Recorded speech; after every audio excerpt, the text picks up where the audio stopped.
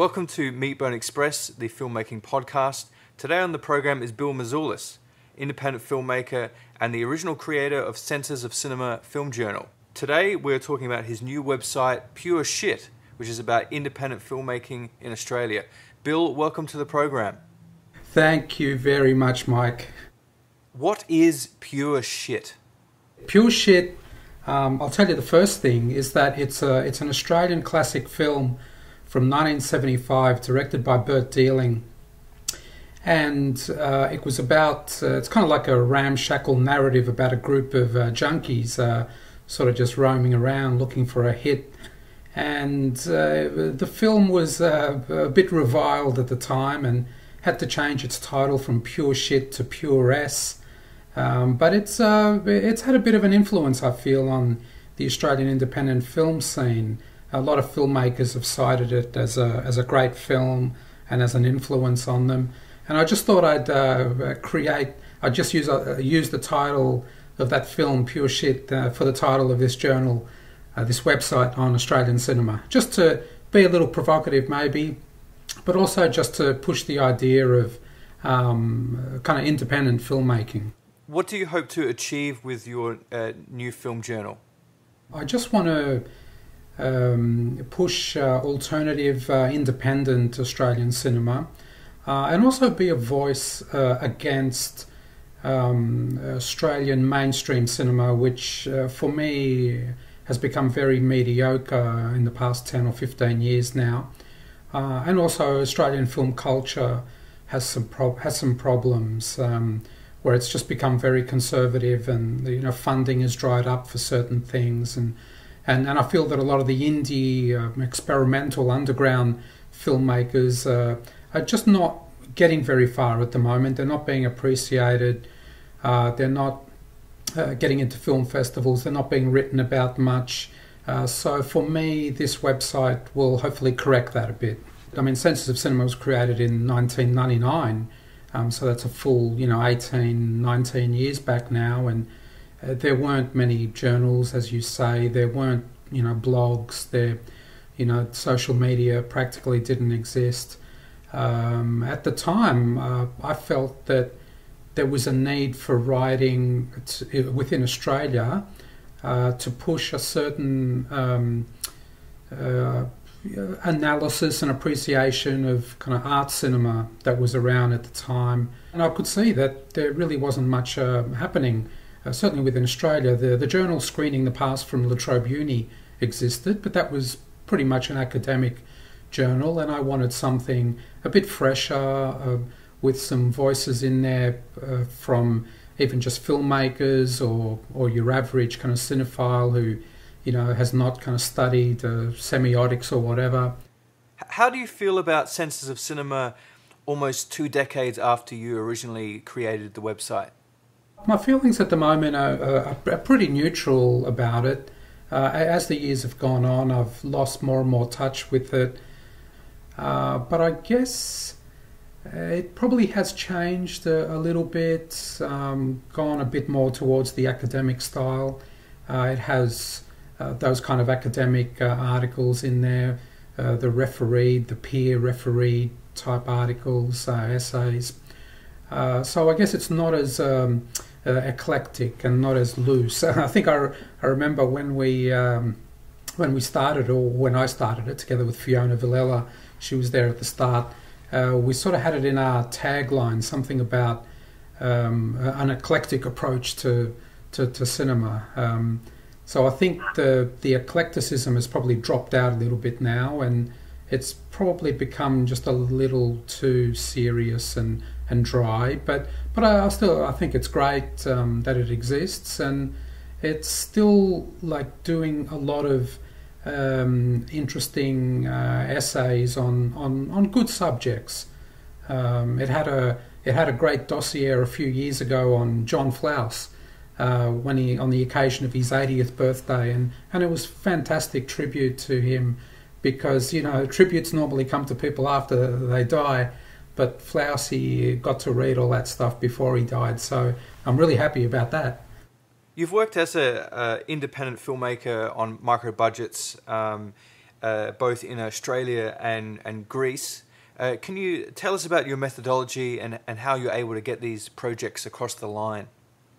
Micro-budget feature filmmaking is something I'm very familiar with, having started to do that in the 90s, firstly with a couple of Super 8 features and then with 16mm work and then digital work. So for me, going to Greece about 8-9 years ago and sort of half living there, I wanted to, make a film or two in Greece, and I ended up in the last 6-7 years making 2 feature films there, pretty much with no money, micro-budgeted, and it was exciting just utilising my methods for that in a different country. And so you see the differences, and the differences are pretty much just how people operate and the culture of it, and what times you can work during the day, and all these kind of things. But I found that, of course, Greece is a country in crisis, so I found that people were very willing to help out without getting paid, and to really experience the whole adventure of making a film. Whereas here in Australia, I think it's getting a little harder to do that, and most of the actors are just wannabe stars, and so they're just conscious of that. Whereas in Greece, they'll just do something for the sake of itself, for the sake of the adventure, and more for the art in itself, actually. And the main thing is to make sure that your artistic vision, as the cliche goes, comes to fruition. And the money in the end doesn't matter one little bit. It's all about the work. That's more about the energy that's set up with the film. It's about the relationships between the people. It's about having fun. It's about doing something that's interesting. And I think if you do all those kind of things, it really doesn't matter if you've got a little bit of money or none. I think the Cassavetes rule is very good, where we all work hard together, maybe without a budget, but we make sure that we eat well and that there's a good dinner at the end of the day. I like the scene in Woman Under the Influence where Gina Rowlands feeds them a big meal of spaghetti. That's what we need, yeah. It's actually not about money at all, and about if your film might get picked up in festivals and with a distributor. Sometimes micro-budget filmmaking is the only way forward for a particular kind of film. And this particular kind of film has to be made, firstly, from within the director, within the filmmaker. He or she has a vision that really has to come out. And secondly, I think it's important for the overall film culture of that country to have those different kind of films. So, micro-budget cinema, that's what micro-budget cinema should be about.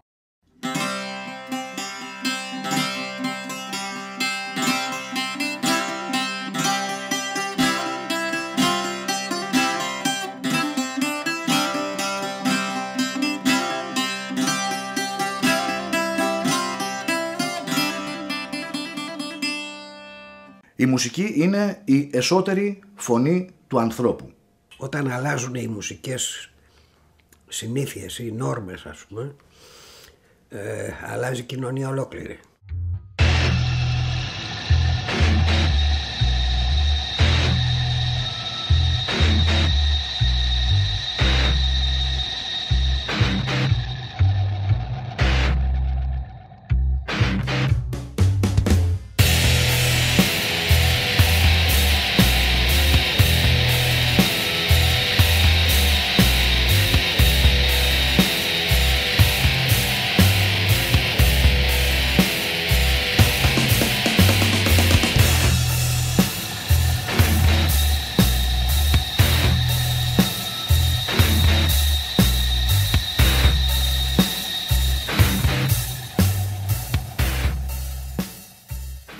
Your latest film, Songs of Revolution, is a documentary fiction hybrid, and you used a sort of radical distribution model in Greece where you toured with the film and showed it in many sort of ad hoc locations. Could you explain how you did this? Yeah, it was an idea that came to me. I saw another filmmaker doing something similar, and I thought, well, it's getting hard to actually get one's work into film festivals these days, independent work, because the more commercial films seem to be taking over all the slots. So I thought, how can I still, show this film to audiences and speak to them directly about it? And I decided to just give it a go in community spaces, cafes, even like squats, anarchist kind of squats. The film's subject is kind of, a revolutionary music, songs of resistance, and so it kind of ties into the whole anti-authoritarian scene in Greece. So I went to all these community centres, to universities, and had about 15 screenings in the space of just a few months, all through Greece pretty much. I went to something like 11 different cities. So it was really fun, and all the venues were free. They all came with an audience. People would put me up for a night. So that was really fantastic, and I'm finding it's quite different in Australia, of course. If you try and do something like this, it just doesn't happen. Even the smallest venue will ask you for a higher fee, and who's going to put you up for a night if you travel interstate somewhere? What is the Australian art film scene like at the moment? How would you describe it, and how do you find it?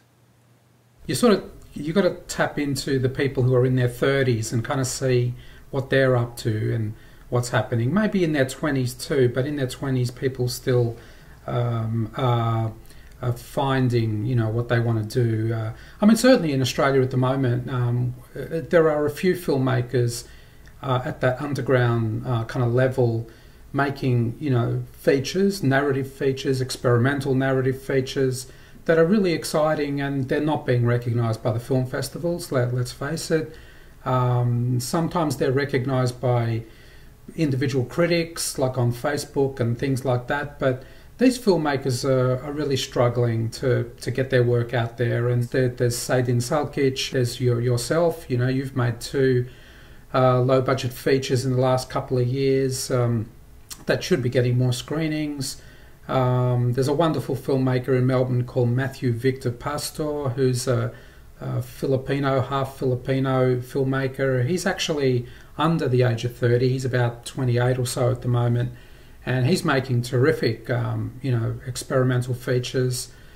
And then there's those kind of people, and then there's a few other people a bit older, like myself, who are kind of sort of cranking away, just doing their thing. So there's a little bit of a scene, but it's totally underground these days, unlike 20 or 30 or 40 years ago especially, where this kind of independent alternative cinema was pretty much in the film festivals continually, and also just kind of respected and written about in even the daily newspapers. So all that has changed completely the last 15 years now. You've been shown in various film festivals, including Melbourne Film Festival. Tell us about your experience with film festivals.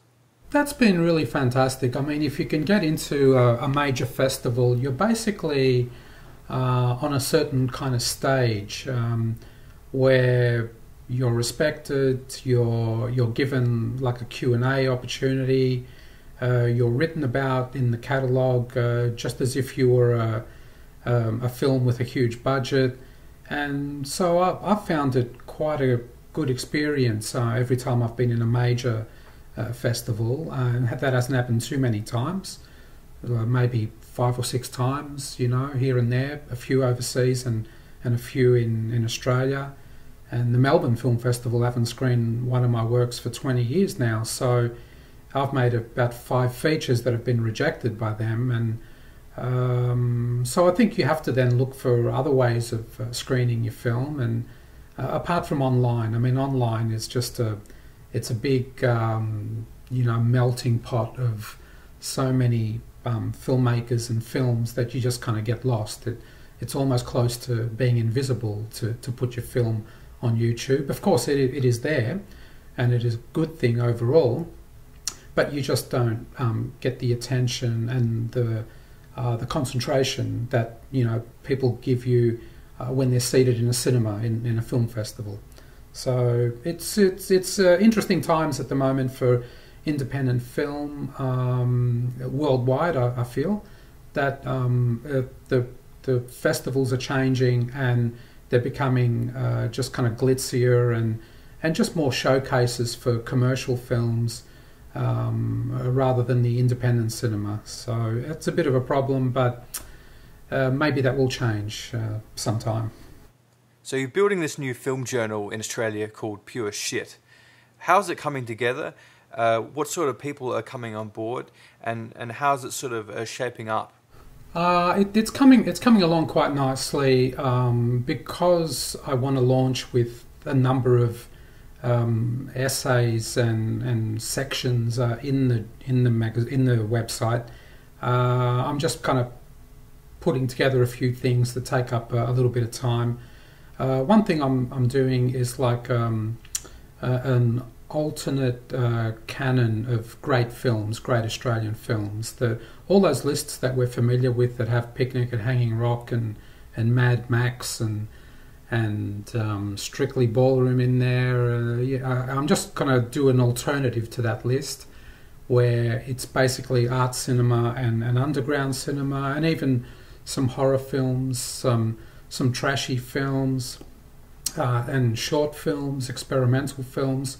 So this is like a list I'm putting together with annotations, which I just want to get out there so people can understand that there's another aspect of Australian cinema apart from the mainstream cinema, which at the moment is just being pushed in our faces so much here in Australia. And apart from that, there'll be I'm basically calling for writers to contribute to the state of Australian cinema at the moment. So it'll be interesting to collate their thoughts, their ideas, and then present them. And then as time goes on, I'll have some filmmaker profiles and some critiques of different things.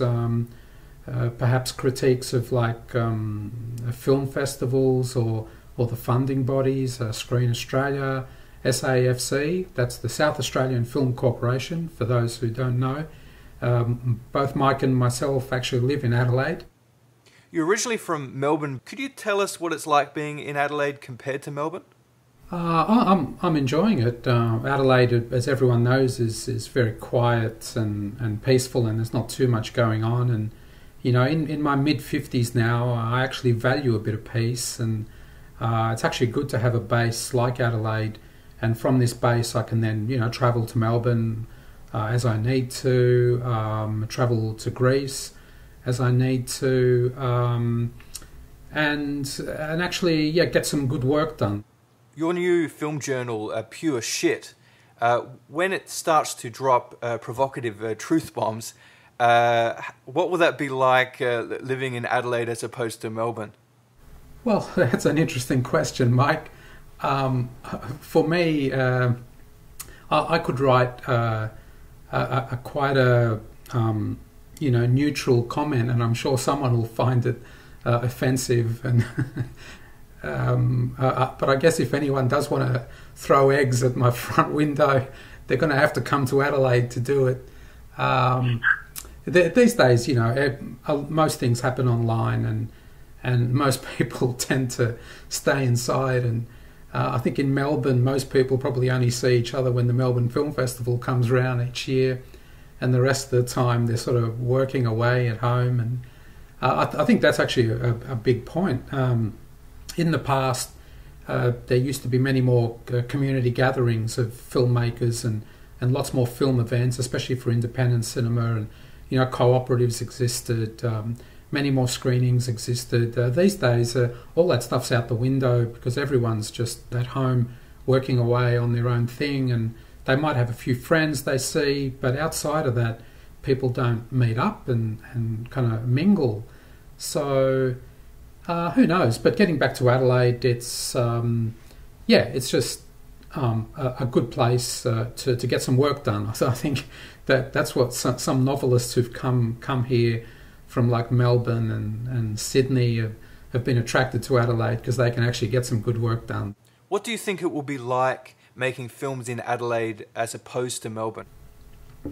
Well, I mean, the cost of living is actually, much less in Adelaide.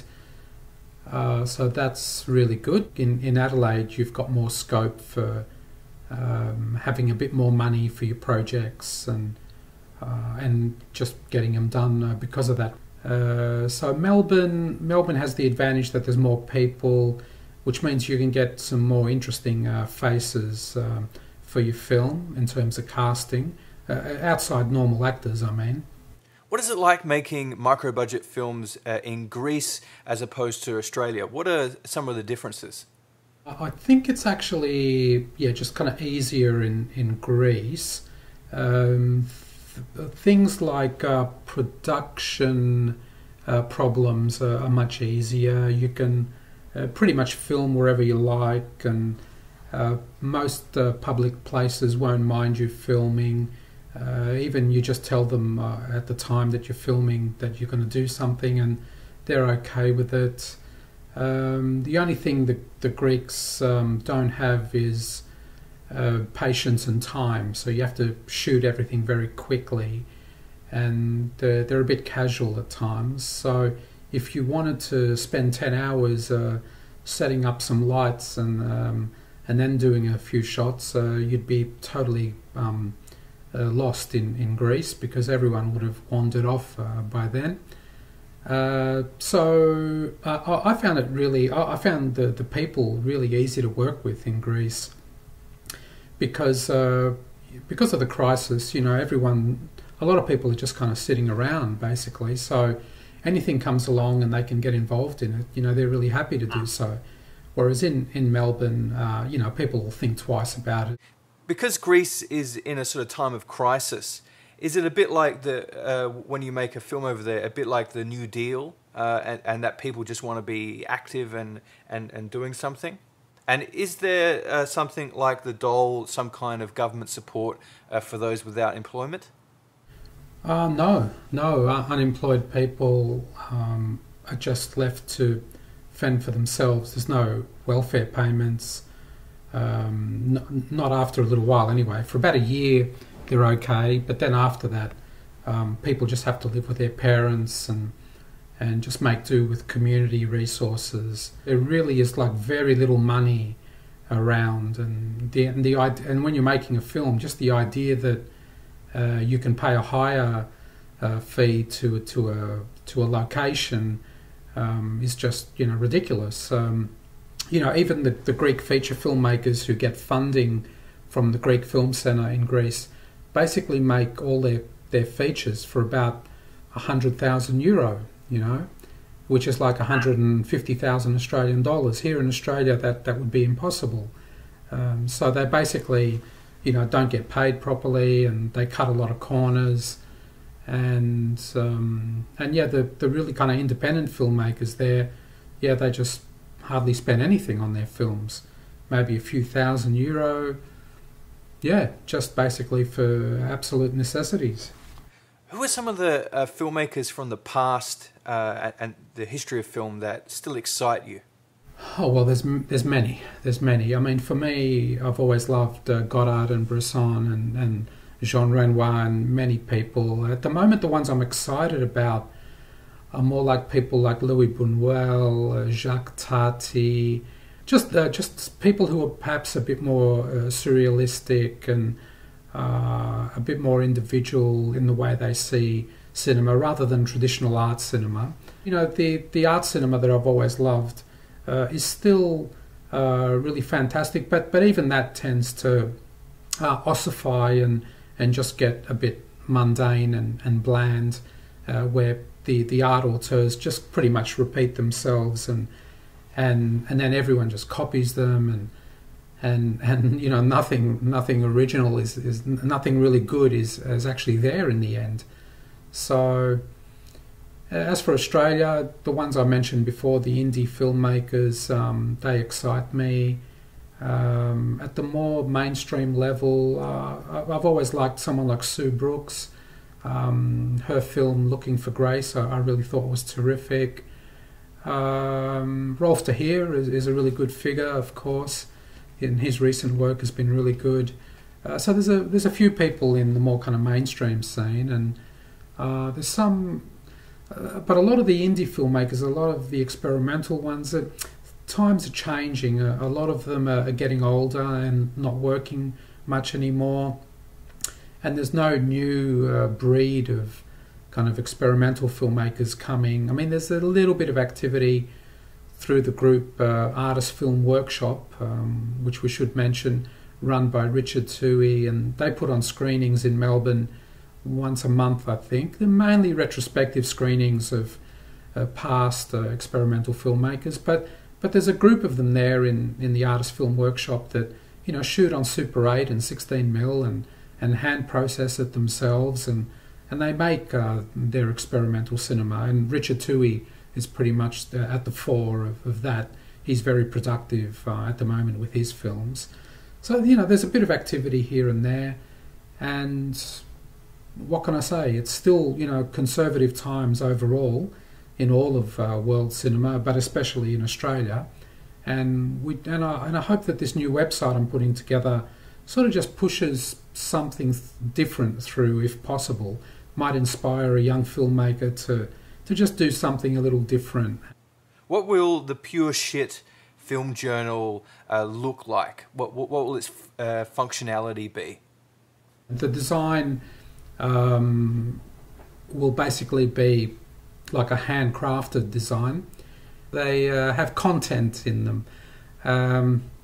So as for how radical the content will be in my website, only time will tell. But what happens in Australia at the moment is that there's not much critique going on of films, of funding bodies, of all this kind of thing. So I hope to at least have a little bit of that kind of thing happening, a little contrary voice within all the landscape of Australian film culture, and nothing more than that. But I'll have fun doing it, and maybe some of the contributors will also have fun writing some thoughts down.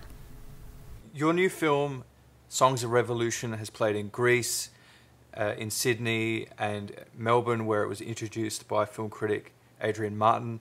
How else can people find your film and see your film? Flinders University in Adelaide, will screen my latest film. All this information can be gleaned from the website of the film, songsofrevolution.com. So if anyone's interested in that latest film of mine, they can check that website for information about it.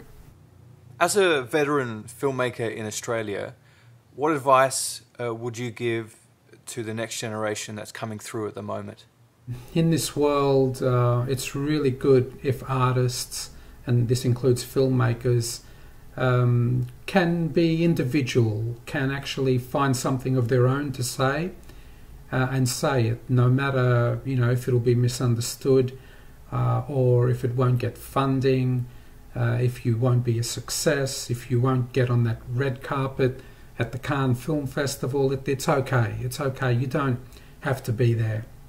The important thing is to do some work that's really interesting, so the rest of us, you know, looking at your film, can actually get some pleasure out of it.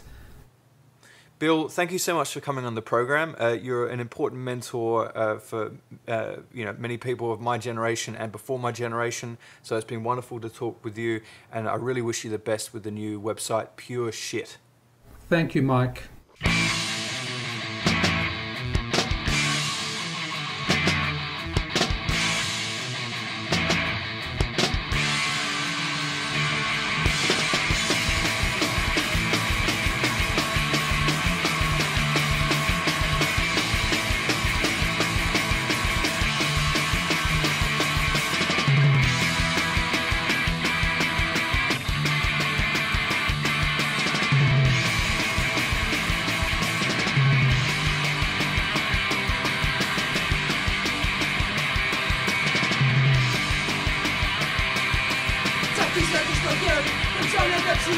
Σαρκίστε τους φασίστες.